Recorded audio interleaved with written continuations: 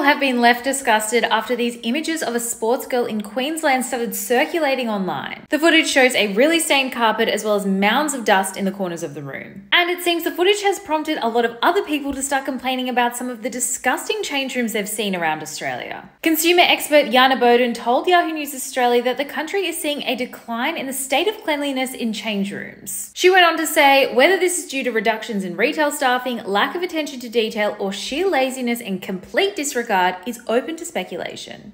Have you noticed anything like this?